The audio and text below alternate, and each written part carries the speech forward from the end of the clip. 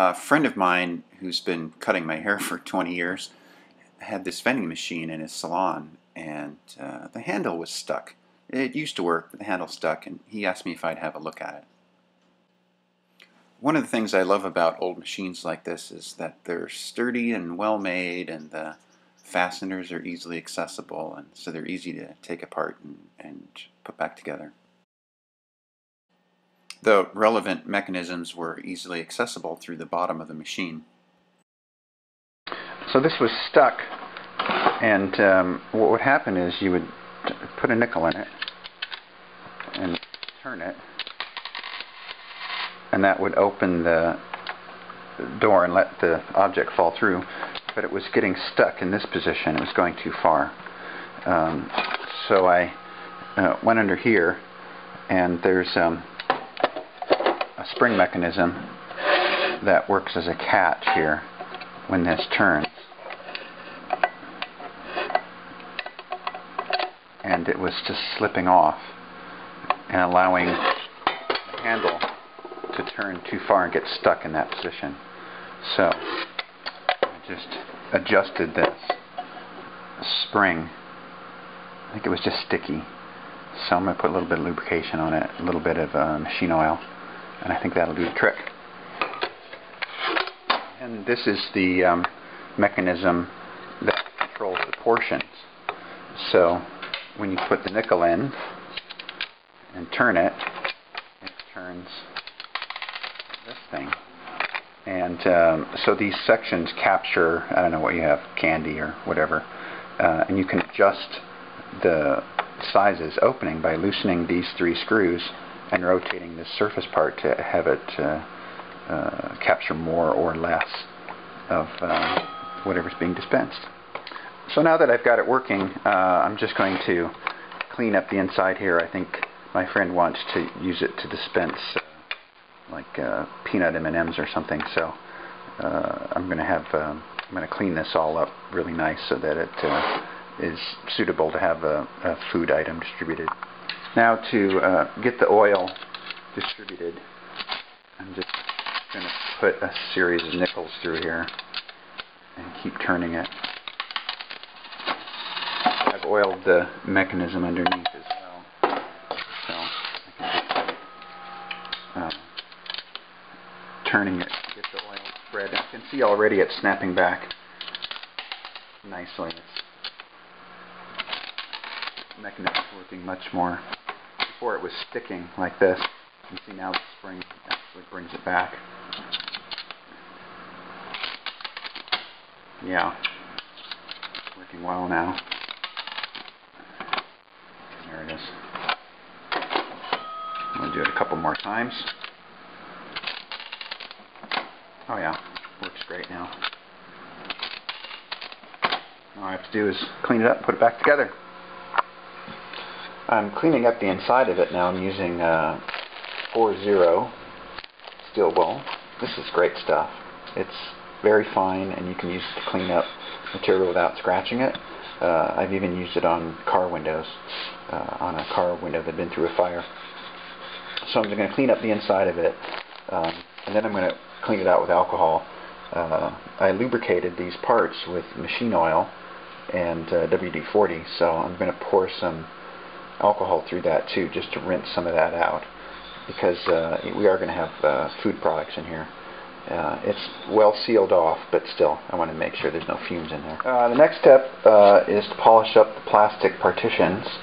I've polished these two already. They came out really nice. I used a plastic polish that's used for cleaning plastic headlight covers on cars. It works really well. This one I haven't done yet. It's still got the original decal on it, a little bit of damage to it, but I want to protect that, so I'm going to polish this side first, and then I'm going to just polish around it very carefully so I don't mess up the decal. I just put a little dab of it on a polishing cloth, and then I'll just rub this over the whole thing, and then I'll hold it down and really polish it. Just really rub the polish in. It doesn't take too much. It cleans it up really nice. It removes tiny little scratches and really cleans it up. I finished cleaning up all of the components. Polished the chrome. Came out really nice. on the paint, I cleaned it up with window cleaner, and then I put a coat of car wax on it to shine it up and help protect the paint. Polished up all of the chrome with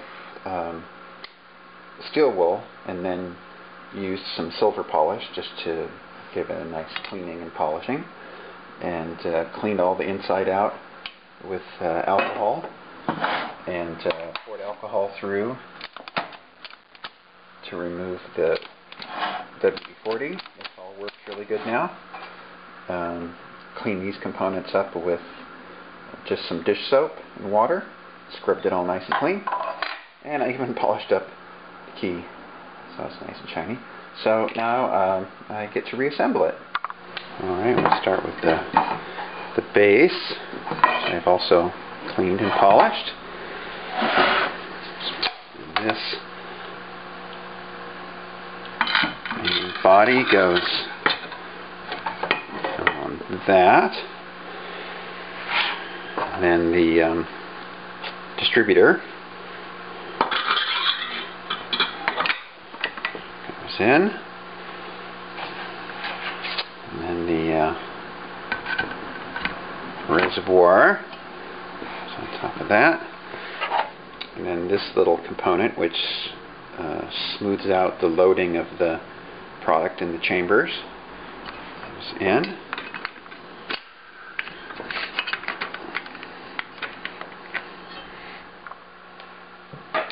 Now we put the screws in.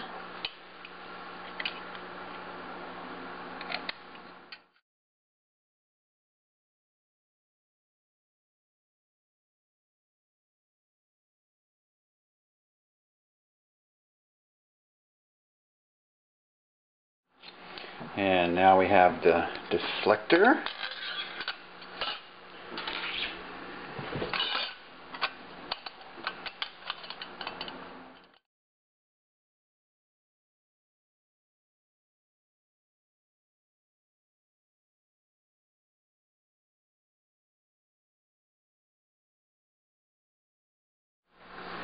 And now we insert the plastic sheets.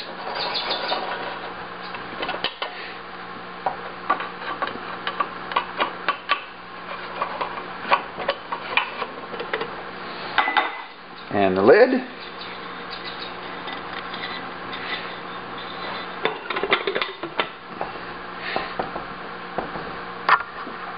And then finally, the locking mechanism.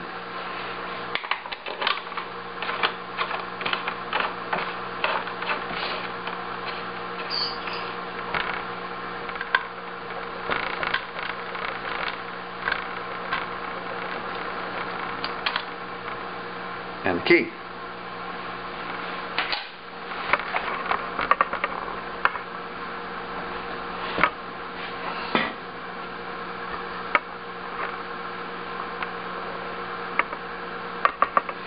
And it's finished.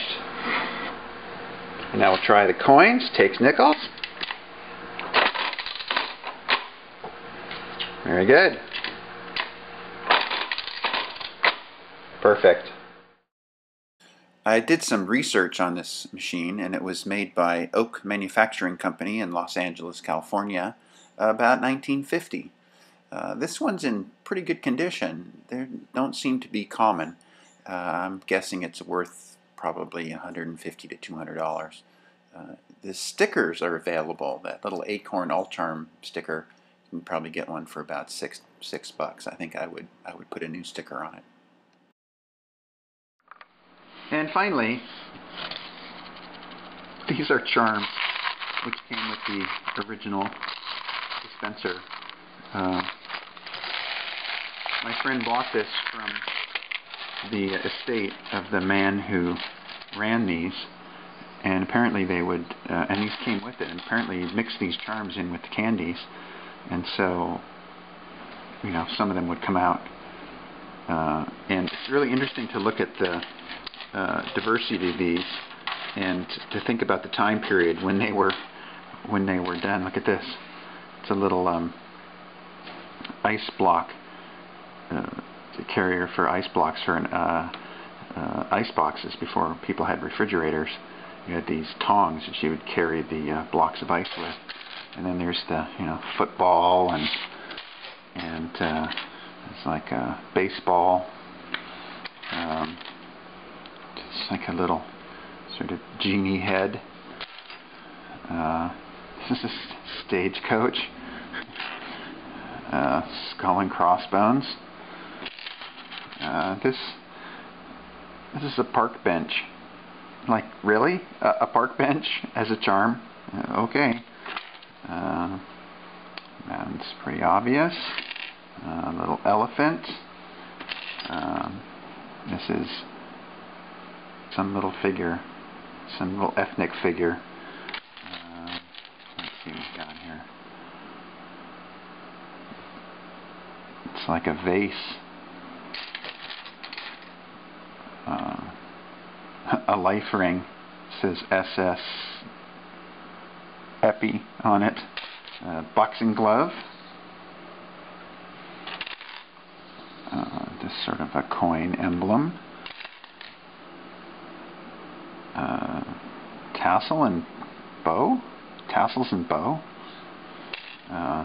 Ring with dice on it. That's clever. Little Scotty dog. This looks like another dog figure. Don't guess the breed. Baseball and mitt. Cowboy boot with spur. Seahorse is cute. I like that. This is a hot dog.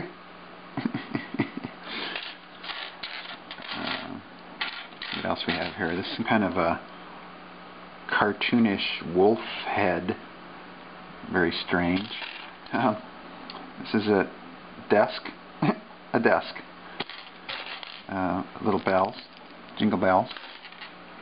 A little ring with a heart on it. That sort of makes sense.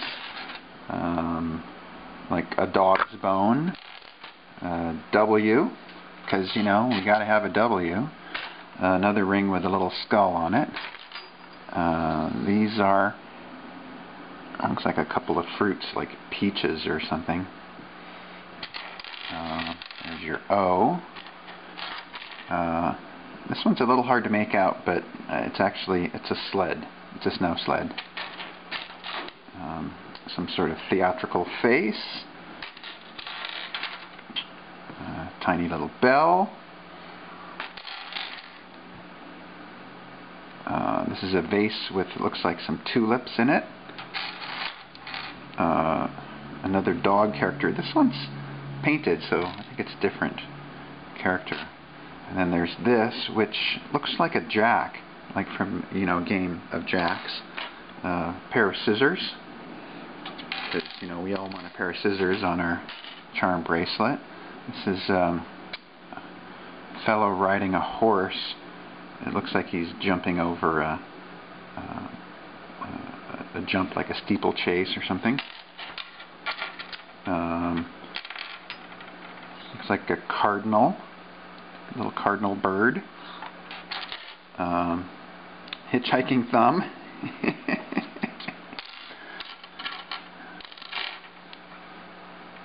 That's about it. Oh.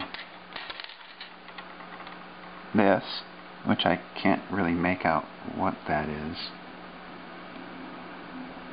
Oh, it's a piano. A piano.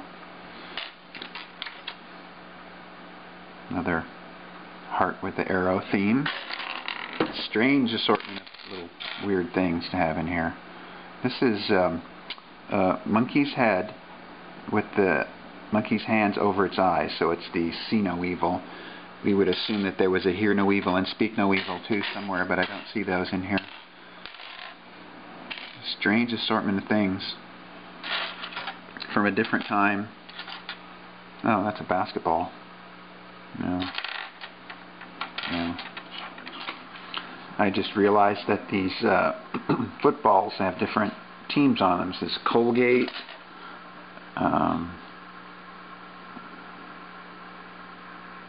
Harvard, UCLA, Columbia, Yale, Rice. So I guess you could keep trying to get the team you want. Texas A&M, Notre Dame, Michigan, and then the little baseballs have different teams on them too. Yankees, Reds, Browns, Indians,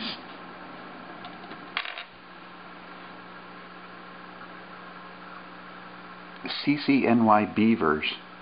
Looks like basketball, isn't it? Might be able to date that from that. Bowling Green, Cubs,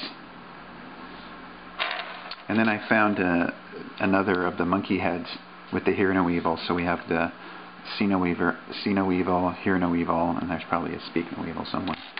A cowboy with chaps, fishing rod and reel, kind of a short one, skis, fish, it's a cute fish. This is apparently a bowling pin, I would assume. Yep. This one's kind of odd. It's a screw and what is this? A ball. I think this might be a pun. This is an old pun. Screwball. It means someone who's goofy, messed up, silly. Screwball. I think that's what that is. So that's actually pretty clever. Monkey. This looks like a harmonica, but it says marimba on it. So okay, whatever that is. Cougar.